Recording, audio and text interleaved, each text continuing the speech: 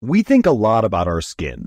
Should I get a tattoo? Or do I need to put on sunscreen? Or even, what would happen if I pulled all my skin off?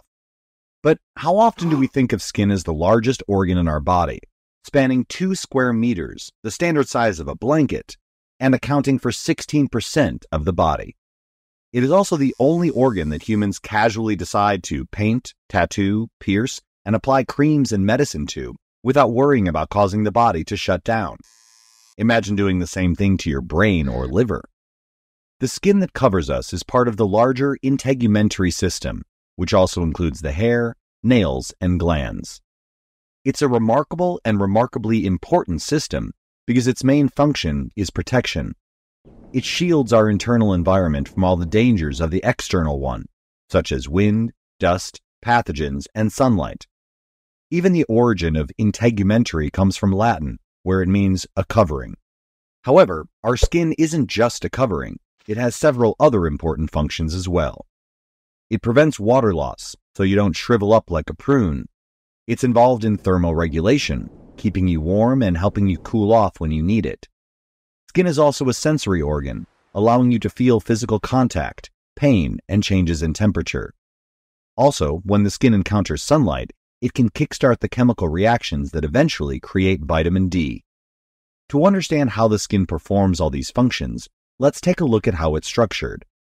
The skin is divided into 3 parts. From the outermost to the innermost part, you have the epidermis, then the dermis, and lastly, the hypodermis or subcutaneous tissue. First, let's look at the epidermis.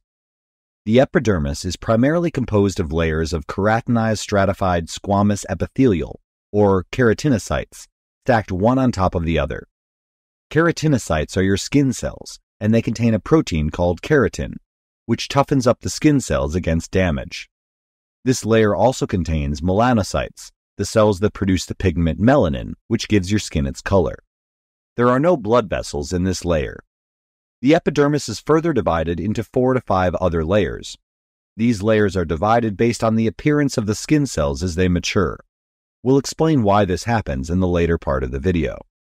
Right now, let's look at these layers, from the outside to the inside. The stratum corneum, stratum granulosum, stratum spinosum, and stratum basale. These 4 layers are present in the thin skin. However, there is also thick skin, which is only present in your palms and feet, the 2 areas exposed to the most friction. Thick skin has a 5th layer called stratum lucidum, which is present between the 1st and 3rd layers. A common mnemonic to remember the complicated names of these layers is, "Come, let's get sunburned." Corneum, lucidum, granulosum, spinosum, and basale. These layers make your skin somewhat waterproof. You don't absorb water from your skin into your body, nor do you directly lose water. Next up is the dermis, which means skin in Latin. In the dermis, you'll find connective tissues, hair follicles, blood vessels, lymphatic vessels, nerve cells, and sweat glands. This layer is responsible for keeping you cool via sweat. The hair follicles are attached to muscles that generate goosebumps. Blood vessels carry body heat to the skin, where the heat can escape. The lymph vessels and immune cells protect your skin from pathogens and injury. Scattered throughout the epidermis and dermis are different types of nerve cells and touch receptors that enable our sense of touch. The dermis is composed of 2 layers, the papillary and reticular layers. In the papillary layer, the connective tissue is made of 2 proteins, collagen and elastin, which together form a loose mesh. The papillary layer also contains phagocytes, a type of specialized immune cell. The reticular layer has tightly packed and dense connective tissue made of collagen and elastin. Collagen and elastin are what makes your skin stretchy and elastic. Last, we come to the hypodermis, which is made of fat and connective tissue. The fat, stored in adipose tissue, insulates and cushions the skin. Below the hypodermis is the layer of connective tissue called fascia, which is connected to the muscles. Now, let's take a look at how the skin creates new skin cells. Normal wear and tear damages the first layer, so the skin produces new cells and sheds the old ones. Say you want to get tattooed. At first, you try to do it at home. You poke your skin and deposit the pigment, It lasts for a few days, but as the skin heals, the tattoo disappears.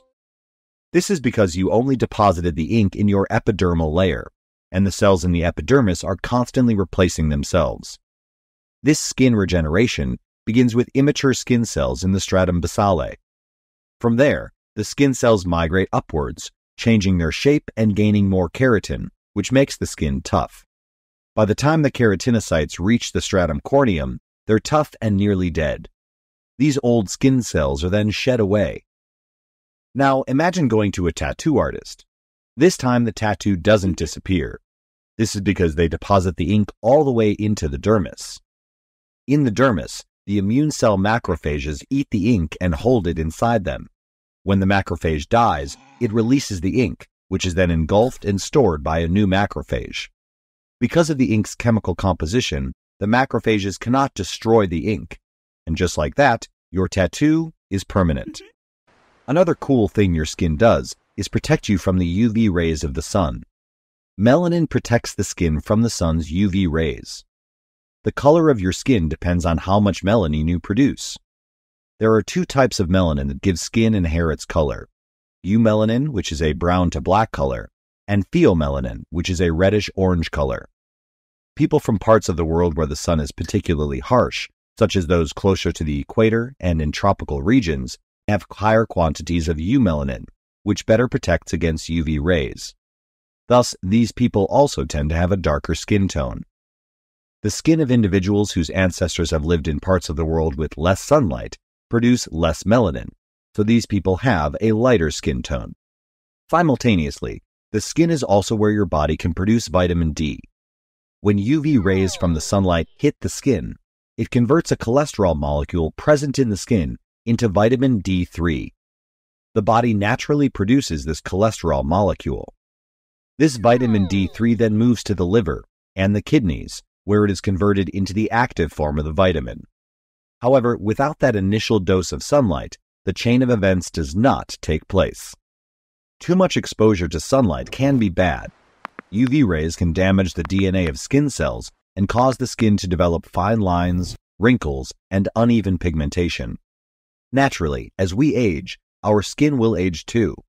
The skin will produce fewer new cells, the connections between cells become weaker, and the fat in the hypodermis diminishes, leading to wrinkles and sagging skin. However, no matter its age or condition, our skin will do all it can to protect our insides from the outside.